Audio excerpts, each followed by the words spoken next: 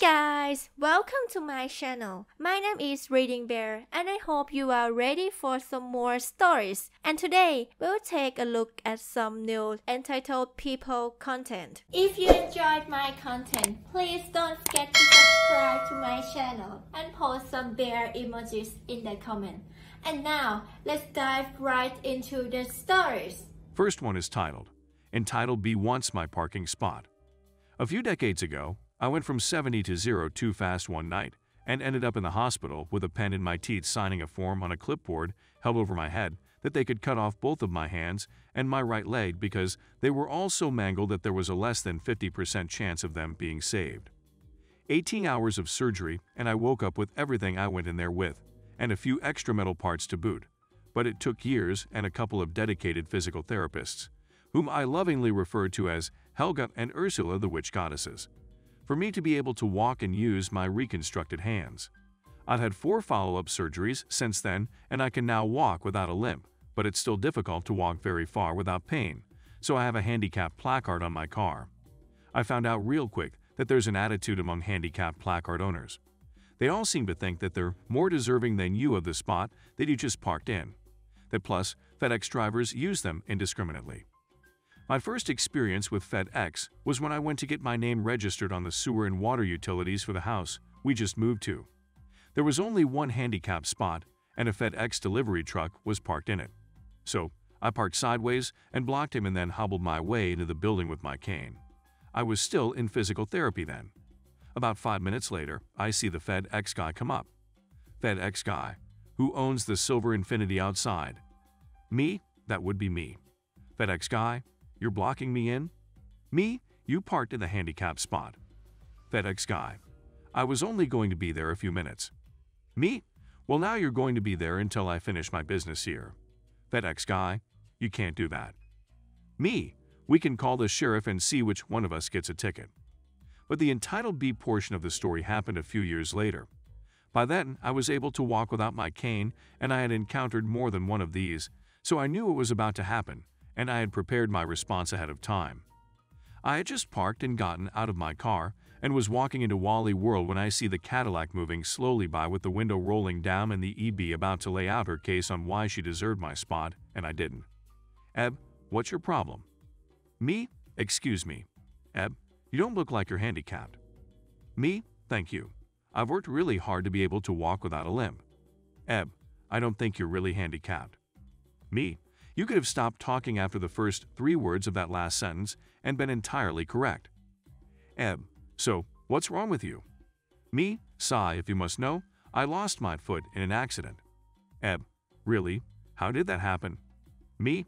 I broke it off in some nosy witch's ass. Next one is entitled Woman Pulls the Emergency Brake on a Train.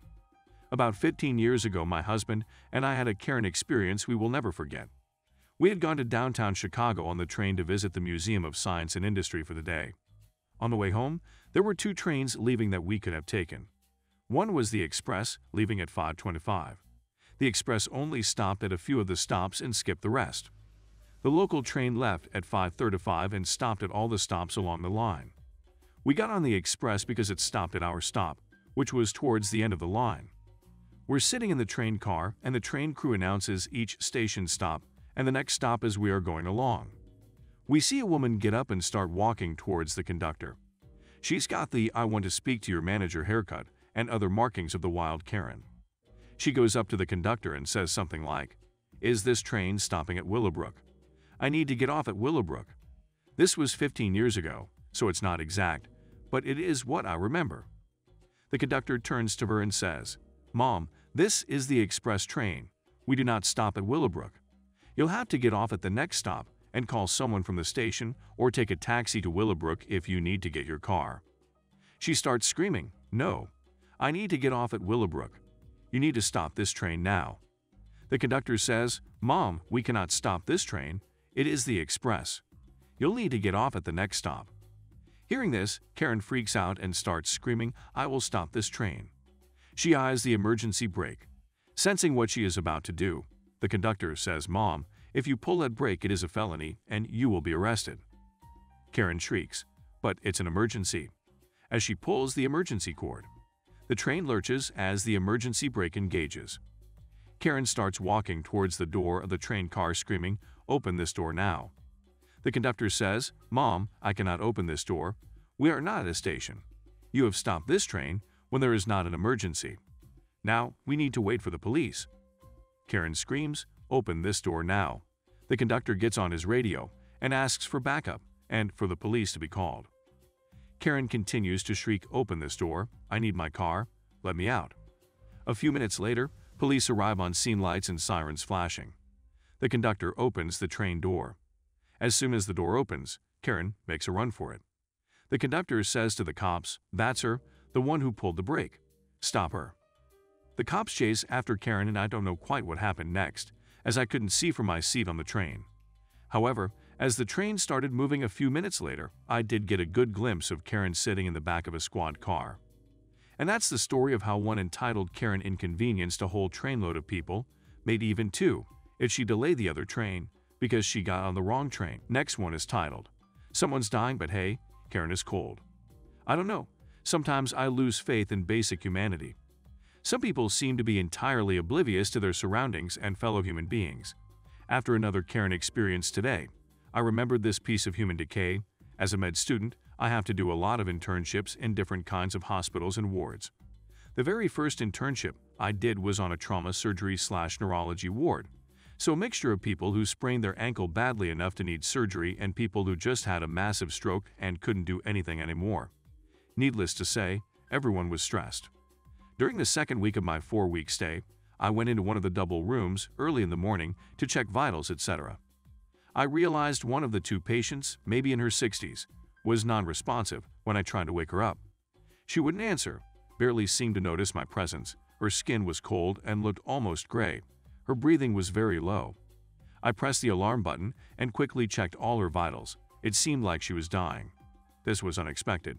She was admitted because she fell and broke something, as far as I recall, and all her vitals had been okay the day before. The head nurse rushed in and saw what I saw. She immediately called the attending doctor and the emergency team. About 5 people rushed to help. We did everything to facilitate the woman's breathing and try to stabilize her, but I felt her limbs getting colder. "Can't you be at least a little quieter? You're not the only ones in this room. And someone close that window? I am cold. This is outrageous." I was so busy with the dying patient that I entirely forgot about Mega Karen with her broken arm in the other bed in that room. She had already screamed at me the previous day because the coffee I distributed was too hot and little cake that came with it had been too dry. But this was a new low. There was her roommate dying less than 3 meters away from her, but she was bothered by the noise. You should have seen the stare she received by the emergency doctor. I for sure would have dropped dead immediately. But for her it was just enough to mumble some profanities to herself and leave us be. Next one is entitled B thinks she can walk in the middle of the grocery store parking lot. This happened like an hour ago. I pulled into the grocery store parking lot and was browsing for a parking space. Kind of hard to explain, but the parking lot is one that you can only go one way, then turn, and the next row you can only go the opposite direction and so on. As I'm searching for a space, Evie exits her car and literally starts walking in the middle of the road in front of me. I was already driving pretty slow out of respect for the other pedestrians that were walking along the side of the road like normal people towards the store entrance. There unfortunately was no parking spots available in that row, so I had to slow down even more for EB and was trailing about 10 foot behind her going about 2 mph I would guess. I obviously was a little annoyed at EB, but the turn to get out of that row was near, so I just kept driving. Out of nowhere, EB turns around while she's walking and throws her hands up in a what? Motion and yells something at me. I just stared at this witch from inside my car like she was on crack. She turns back around and continues walking in the middle of the road like a dumbass, and here I'm just trailing behind her trying to drive slow and keep my car at a distance. There was also a car behind me, so that person was probably like WTF too. She kept turning around and yelling at me until she went inside the store, and I turned into the next row to search for a spot and eventually found one. By that time my anxiety was through the roof, because I'm not a confrontational person and I was scared to run into EB in the store. Luckily, all was well and I didn't see her, but hopefully she gets taught a lesson someday. Edit, I would completely understand her being upset if I was about to hit her in the butt with the front of my car, but I was a reasonable distance from her considering she was in the way and blocking traffic. Next one is titled, Son, I've been in the Navy for 40 years. A call center is a trove of Karens and Carmens, male Karen. And this is one that tops the stories I tell my friends. This was 10 years ago while working in a call center for a very popular shoe company. I was a team lead, the next step above it supervisor when you ask for one, and a supervisor escalated a call to me from someone in the US Navy. Let's call him John Douche. Trust me, it needs a first and last name. Since it was an ongoing issue, I was fully aware of the situation. This is how the conversation went. Me? Thank you, agent. Hello, Mr. Douche. May I call you John? JD. No, you may not. Son, I've spent over 40 years in the US Navy to work my way up to the rank of Butt Kizzard, so I will not be addressed by anything other than Butt Kizzard John Douche. Me? Okay, I'm sorry, sir. From JD. No, did you not hear me? You will address me as Butt Kizzard John Douche. Not sir, not Kisser, not Butt Kisser, only Butt Kizzard John Douche. Now, according to Google, his real rank was really high up, extremely high up. I'll just refer to him as Douche in here. But just imagine every time having to say his rank and full name. Me. I'm sorry, Douche. From what I understand, you ordered a pair of shoes and weren't received. We have since sent you 2 replacement pairs of shoes that you are also claiming weren't delivered. JD. Yes, I want another pair sent out. Now, you need to know something about shipping something via FedEx to the military. Our distribution facility was in the Southeast U.S., and all FedEx shipments for the military from this region would go to the MSBS hub in New York before the military takes over and delivers the package to the military address. Once it is delivered to the MSBS, there is nothing more we can do, so the package would be considered successfully delivered. Me, I understand what you are wanting, Douche, but as the agent had informed you, we are unable to send out a 4th pair as we show all 3 previous packages were successfully delivered to the Military Postal Hub, MSBS, in New York and were signed for. JD. But I did not receive it. Me, that is a problem for the MSBS. Due to it being the military system, we cannot track the package past this point, and since it was delivered to the MSBS, we consider it successfully delivered. At this point, it is the responsibility of the Military Postal Service to deliver the package. JD. So you aren't going to send me another pair? I've been in the Navy for 40 years and have never had an issue before. Me. I'm sorry, Douche, but there is nothing further I can do, nor is there anything that can be done moving forward. If you want another pair of shoes shipped out, you will need to order a new pair. I will also be putting a note on your file that under no circumstance is another pair of replacements be sent out for this order or future orders without corporate approval. With that being said, is there anything more I can do for you, Douche? JD. I want your manager. Me. Sorry, Douche, but I am the highest level of support you can get through the customer support line at the website. Click. One of the joys of being a team lead is when Douche asked for my manager. I could legitimately say there's nobody higher than me. Have a problem with that? You'll need to contact our corporate office. I sent corporate the case file and the call logs. He got nothing from them too. Considering how high a rank he told me he was, I highly doubt he achieved that rank. I bet it was some lower rank service member who tried to increase his rank to push around someone and get his way. Last one is titled, Entitled Princess wants my sister to kick out my dad so she can have his house. My sister and brother-in-law own the house my parents have been living in. Back in the spring, my mom suffered several strokes and a heart attack in a matter of weeks, leaving her in a bad physical state. My dad began caring for my mom 24/7. My dad's father passed away during the summer, and somehow in the funeral and family gatherings, both of my parents got COVID. My dad was fully vaccinated, but my mom was not due to her health issues. My mom's health severely declined and my dad had to make the tough decision to put her into a nursing facility that could provide proper long-term care. When my mom went into the nursing home, my dad decided to stay with his mother for a while. It was a good setup since my dad's mom was newly widowed and lived near my mom's nursing facility. Meanwhile, my sister's SIL got a divorce. She and her ex decided to sell the house they had lived in with their 4 kids.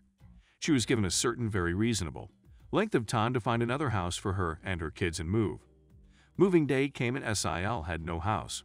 Instead of looking for a house over the weeks before the deadline, SIL took a vacation with her new boyfriend. She was ready with a sob story about how she had no money. She's never worked a day in her life. while she used her alimony check for Botox. She also gets child support for her 4 brats. She won't move in with the boyfriend because that would put an end to her alimony dollars, so she takes her 4 crotch goblins and moves into a hotel. Since no one has stepped up and offered her a free set of house keys, SIL sets her sights on the house my parents have been living in. SIL and her mom start blowing up my sister's phone wanting to know why my dad hasn't moved out of the house yet. My dad is grieving the loss of his father and dealing with my mom's poor health, taking care of his mother, and working a full-time job. He has to go through a lifetime's worth of personal items, furniture, etc. before he can go anywhere. That's not good enough for SIL and MIL, and they pitch a fit basically demanding that my sister and BIL throw my dad out of the house they own because SIL needs it. Boo-hoo. SIL is an entitled princess who is used to getting her way and having things handed to her. She's 35 years old but behaves like a spoiled child. Imagine the level of selfishness it takes to demand that a grieving man be tossed out of his home because this entitled witch was too irresponsible and lazy to get out and find a house for herself and her kids. Thanks for listening.